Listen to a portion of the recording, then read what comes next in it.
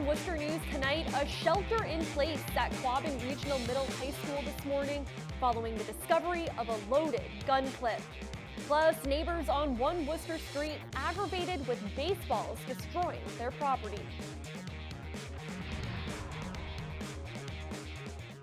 Good evening and thanks for joining us. I'm Olivia Lemon.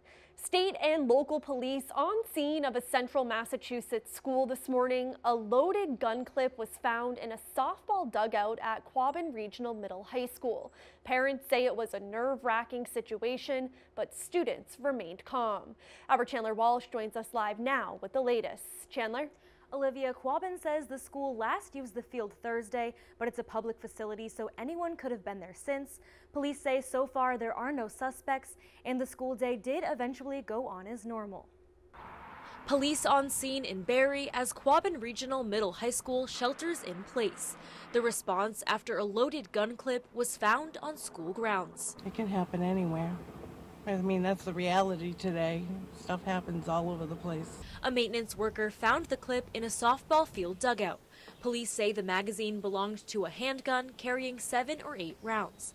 The school sheltered in place for about 3 hours while local and state police did a full sweep of the school. We got 3 bomb disposal canines in, so they were able to handle the lockers, they were able to handle the building, the perimeter, and then the manpower, the officers teaming up with faculty were able to handle the classrooms. No weapons were found inside or outside the building. The administration is thankful for a smooth and cautious response. For lack of a better thing to say, cooler heads prevailed. The kids were terrific. Our faculty was terrific. All the police departments were terrific. High school principal Greg Devine says students were calm and cooperative. Some say they weren't nervous and felt safe while sheltering. They actually came in the classes with the cop and searched like everybody's bags, like everybody's, middle and high school, and didn't find anything. Quabbin resumed a normal school day when the shelter in place was lifted. Parents say it's a nerve-wracking situation. We have to let them continue on with their lives and go back to school and go to school every day, but as a parent, you know, I bite my nails constantly. Barrie Police Chief John Carbone says the school resource officer will begin an ongoing investigation tomorrow. They're hoping to figure out how the clip got there and who put it there. Chandler Walsh, Worcester News Tonight. A man on the state's list of most wanted fugitives is now under arrest. Police say 42-year-old Daniel Escalante sexually assaulted several children in and around Marlborough. During their investigation, police found out Escalante had moved to Nevada and was living under an alias. He was arrested in Reno. Prosecutors in Massachusetts are now working to bring Escalante back to the state to face charges. One Worcester City Councilor is asking the council to put a new rule about the sale of flavored tobacco on hold. 3 weeks ago, the Board of Health unanimously voted to restrict the sale of flavored tobacco products to adult-only establishments. City Councilor Bergman says while he supports the action, he's not sure it will stop people under 21 from buying or using the products. Bergman filed an order for Tuesday's City Council meeting. He wants public health officials to meet with representatives of the New England Convenience Store and Energy Marketers Association to discuss alternatives. It's been an issue for years, but now it's being brought up again at Tuesday's City Council meeting. Foul balls slamming into homes next to the Vernon Hill Park. Neighbors say tree removal and bad netting are some of the major causes of the recent damage. Our Roslyn Flaherty joins us live now with more. Roslyn? Olivia, neighbors say they're fed up with the damages and want home plate to be moved so this does not keep happening. John Pasovich pulls out a bag of baseballs. He's found them all over his property near the Vernon Hill baseball field, many causing damage. House has been hit, windows have been broke, car. Pasovich says foul balls have been a problem since 2010 when the city moved home plate on the ball field. He says his neighbors have also suffered damages despite netting being put up by the city. The nets don't work. They had trees, they cut them down, but the trees didn't work anyways. The issue will be discussed at the City Council meeting Tuesday. Nick D'Andrea is the secretary of the Eastside Babe Ruth League who plays on the field. He sympathizes with the residents and says it is a tough place to have a ball field. But he says it's not up to the league to get involved with the decision making. I understand the frustration that the residents have. It's an issue between the residents and the city. You know, we are just asking to use the ballpark. We have permits. DeAndrea says it's hard for them to play anywhere else in the city, and no one is trying to hit foul balls at the houses. He supports whatever decision is made, but doesn't want the kids to suffer. I don't want to be a negative light in a neighborhood. I just don't want the kids to not have a place to play. Pasovich is thinking about taking legal action and wants something to get done soon so no one gets hurt. I've got grandchildren. I'm afraid one of them is going to get hit with a ball. Now, we reached out to the city for comment but have not heard back. Rosalind Flaherty, Worcester News Tonight. Serving up to 600 people a day with only one vehicle to carry the food in can be a large task. Monday, it all changed for St. John's Food for the Poor program when Fallon Health donated a new van. One of their old vehicles was totaled in a crash, leaving the pantry with only one van. Director Bill Riley says they still managed to get all the food they needed, but were making multiple trips a day. Yeah, it was tough some days, and then we decided to rent the van to cover the last couple of months because we really need it. I mean, Stop and Shop is such a big contributor to St. John's. We couldn't shortcut them. And Fallon Health says when they heard about the crash, they knew they needed to help.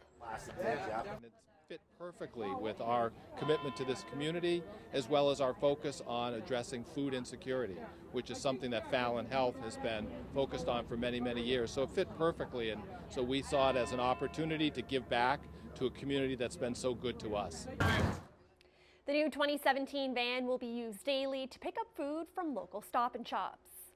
It's been almost 1 year since a Southbridge nurse was stabbed on the job. Since then, Harrington Hospital has added in additional safety measures, along with only one other central Massachusetts hospital, and they're hoping more will follow suit.